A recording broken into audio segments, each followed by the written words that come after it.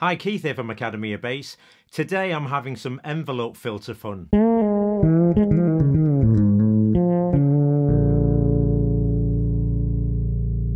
This isn't a product review, although I am using the MXR Envelope Filter pedal, and I'm not going to be looking at what I consider to be the best settings either, because that's personal to each and every one of us. And besides that, there are tons of videos out there and that kind of thing. What I am going to do though is look at a few different ways that you can use effects pedals to really enhance your bass lines.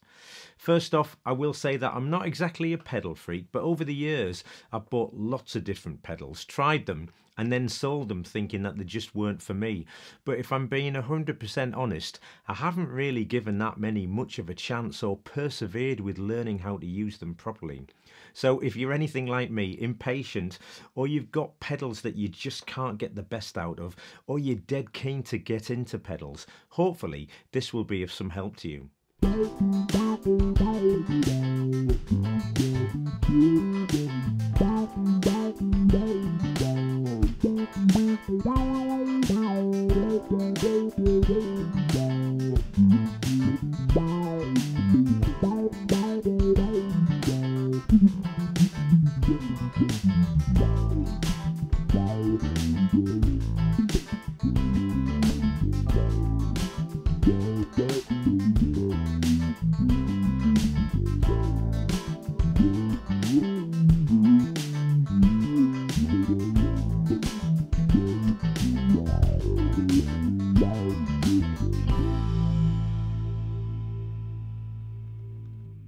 I really like the sound of the effect there. It definitely works and it certainly adds some juice to the bass line. But I guess the key thing here is it practical and does it have a musical use? Effects can sound over the top and in your face, but that's partly why we like them so much. But so often we can reach for a pedal that we like the sound of, stick it on the bass and have a real party, but without any real conscious thought about just how suitable it is for the music that we're playing, or whether we're overusing it. And for me, the best way to use an effect effectively is to do it subtly. So I'm going to look at 5 ways that we can use this envelope filter today and get the very best out of it.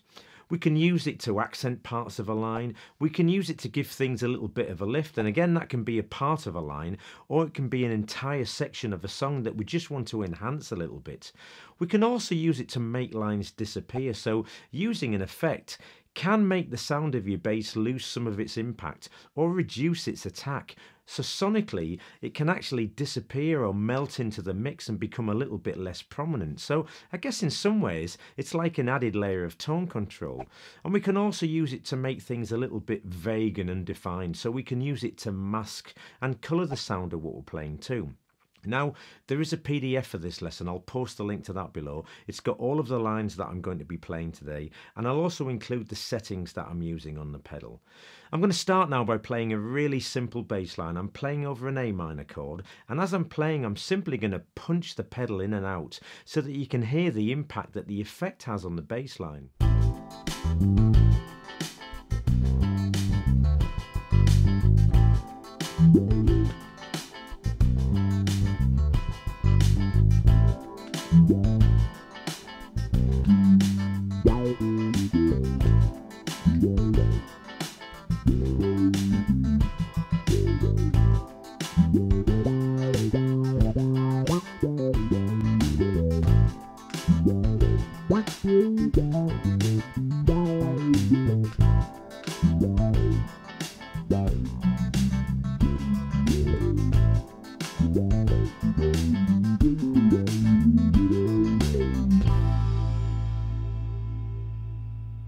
Over this A minor chord, I'm playing a really simple bass line. So I'm playing A the root, E the 5th, G the flat and 7th, and from this G, I'm hammering back onto A the root. And I answer that with the second line.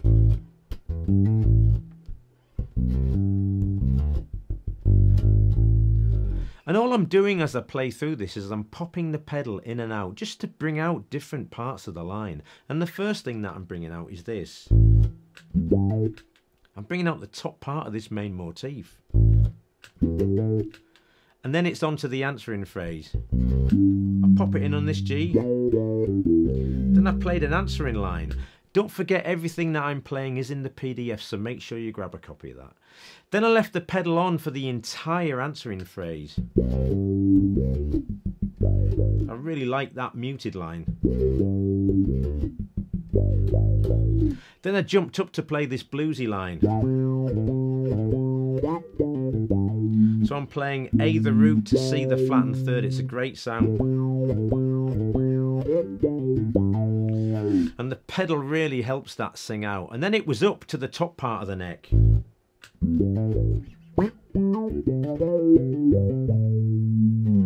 And then my favourite part of the line.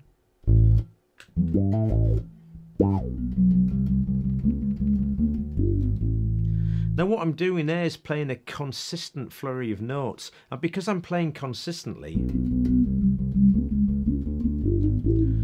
the filter doesn't have time to open and close, so the attack of each note is softened and they're kind of melting into each other, which I really like. At the end I just left the pedal on to play the answering phrase. So what I'm going to do now is have another playthrough, but I'm going to add a second chord. So over the A minor chord I'm not going to use any effect at all, but when I hit the second chord, which is the D minor by the way, I'm going to pop the pedal in. Hopefully you'll hear that it gives that section of the line a real lift.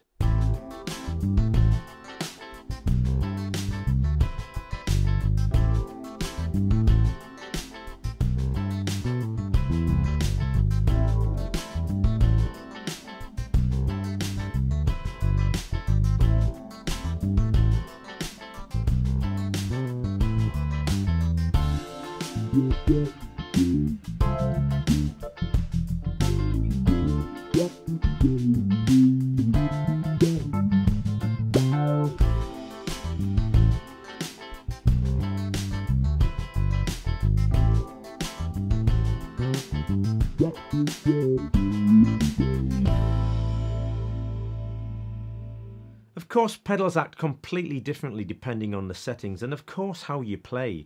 This time I'm going to be leaving the pedal on, but I'm going to use the attack in my playing to bring the effect out.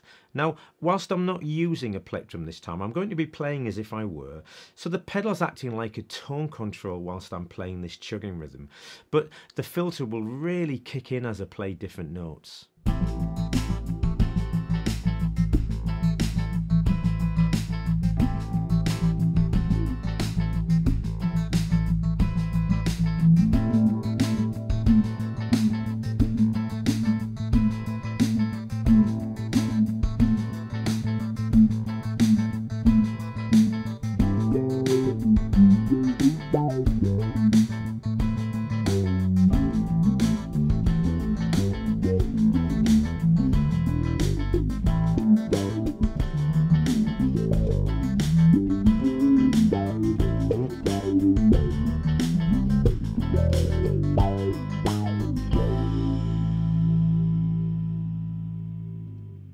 For this last example, I'm going back to the opening bass line that I played because there's a part in it that's a really good example of how to use an effect to mask a line and make it sound a little bit indistinct.